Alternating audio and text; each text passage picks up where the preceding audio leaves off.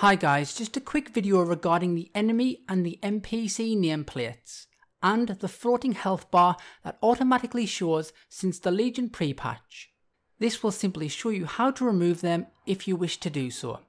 Now the enemy nameplate that is above the enemy you are targeting can simply be removed by pressing the V key on your keyboard.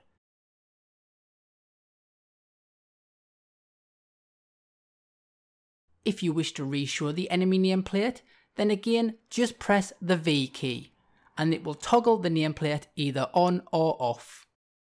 Now since the pre-patch, all NPCs have had green nameplates above their heads, and I find this a little annoying as I only want the relevant NPCs that give quests etc. to be highlighted. So to do this, go to Game Menu or press Escape, then click Interface, then click onto Names, then in the top right hand corner, click on the drop down menu and select the option for Quest NPCs. Now, only the relevant NPCs should be showing the green nameplates. Also since the pre-patch, when entering combat, your character has a floating health bar below their feet.